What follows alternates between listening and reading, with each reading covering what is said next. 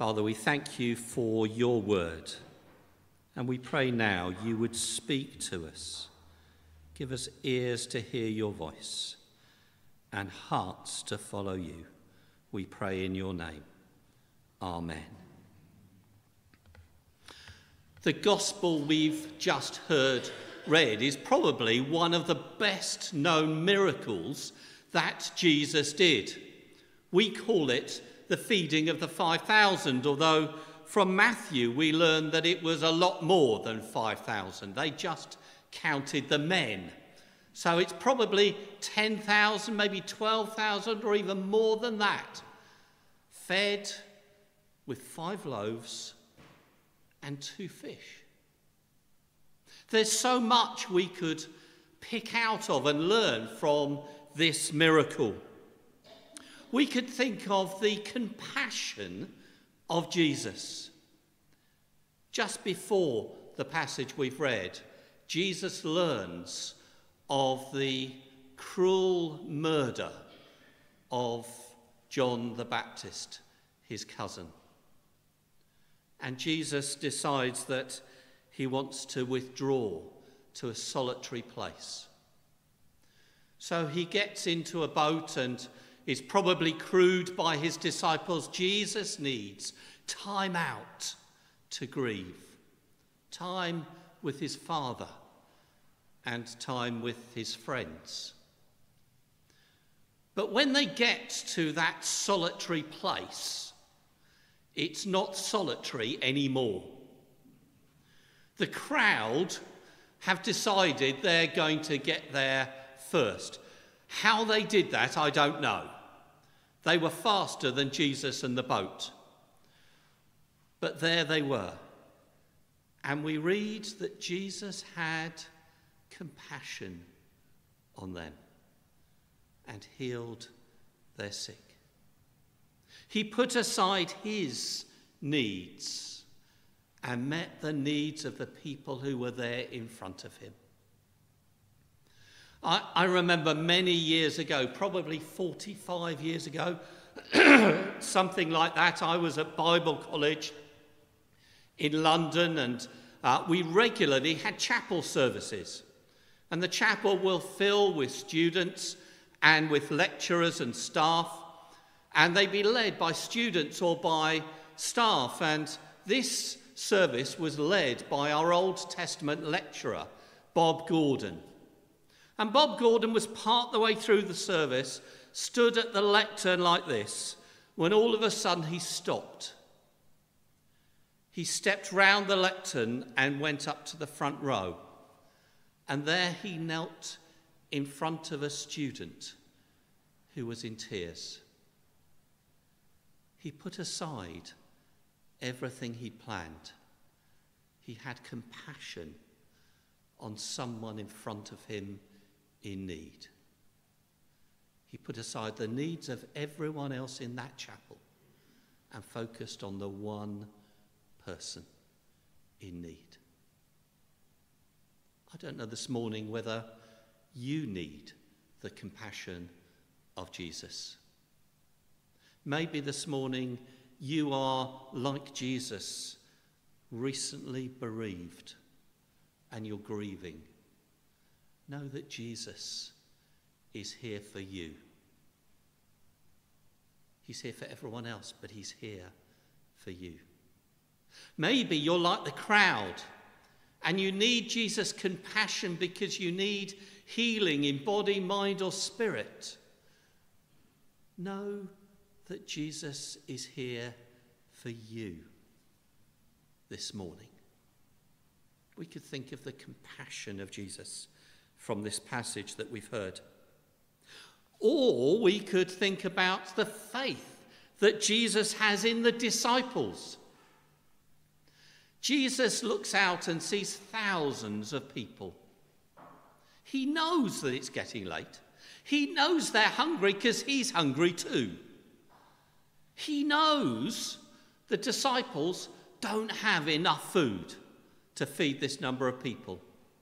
He knows there's no way they've got enough money to buy food for the people.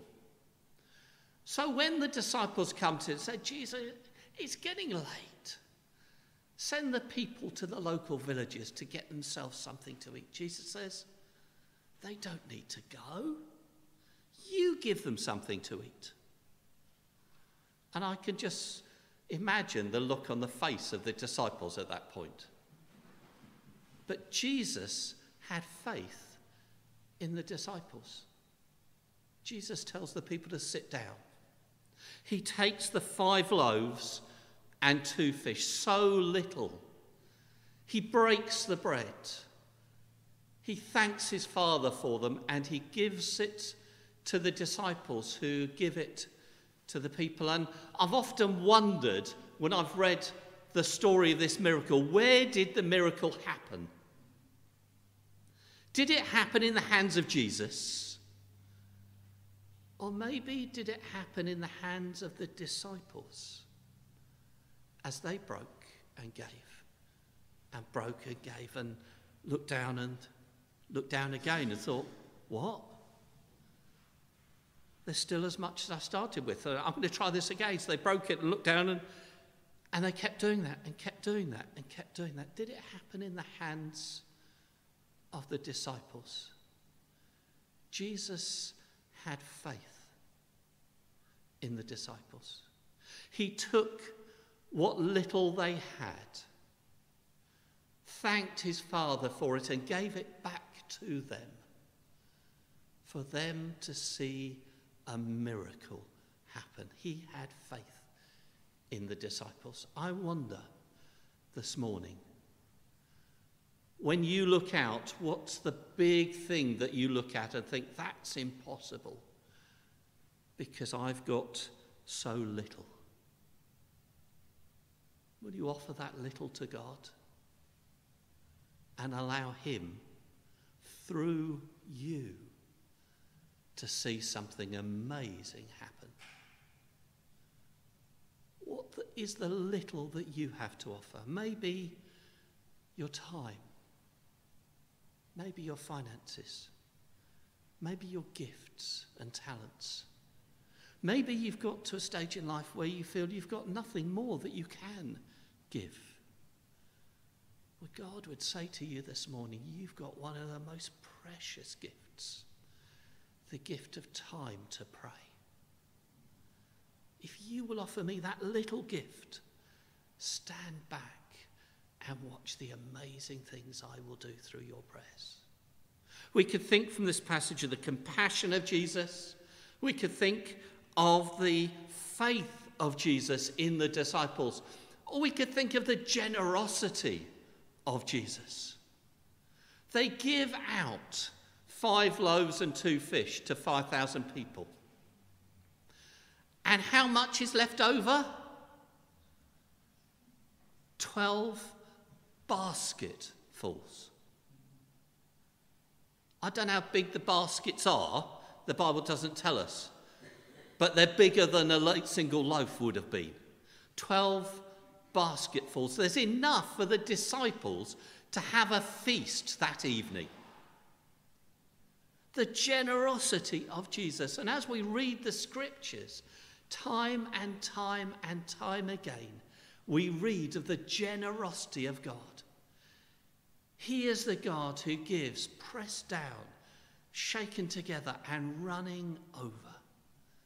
He gives and gives and gives. It's wonderful to hear of your generosity in the day that you gave so much away. And to hear this morning of what God is using that for in this community. And I'm sure the story you've heard this morning is the tip of the iceberg of what God has done through your generosity. I wonder, do you have a mindset of generosity? Do you know you can never outgive God? You can't do it. God is so generous that as you give, he will give. I remember when I was a new vicar quite a few years ago. And as a church, we'd been generous in giving to Christians in other parts of the world who are so in need, giving to others and supporting the ministry of the church. And our treasurer came to me late one year and said, Sandy, we're not going to make the parish share this year. It's just not there. And I remember a similar conversation time and time again through my time and my ministry as a vicar. And yet, every year we paid the parish share. For those who don't know, that's the amount each Anglican church gives to support the ministry across the wider diocese and Church of England. It's an amount we're asked for each year. And every year we paid it. We cannot outgive God. How generous are you? This week, where will you be generous to someone else and allow God to show his love for them through you? Let's take a moment of quiet. And in that quietness, allow God to speak to you, maybe about his compassion, maybe about his faith in you, maybe about his call for you to be generous to others. In the quiet, listen to the still, small voice of God.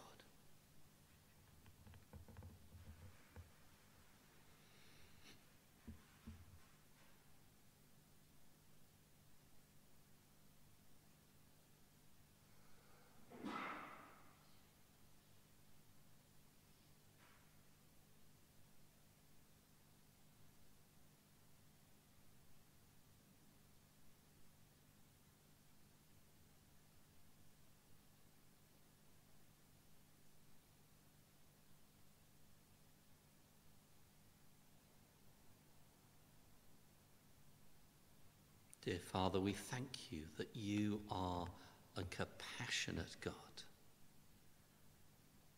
For any here this morning in need, we pray they would know your compassion, your love, your care, your presence, your healing. We thank you for the faith that you have in us. Help us this week to offer to you what we feel is so little. And may we see you do amazing things through that. And we pray this week that we would have a generosity of heart and spirit to others. That would be the overflow of your generosity to us.